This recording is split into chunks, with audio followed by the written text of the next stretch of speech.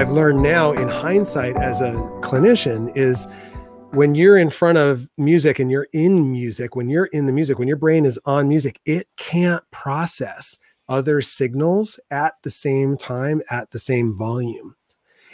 And so my work, my TED Talk is on my work that I did with cancer patients. And one of the biggest things I would hear from cancer patients when I would play with them and make music with them is they would say, I forgot about the pain.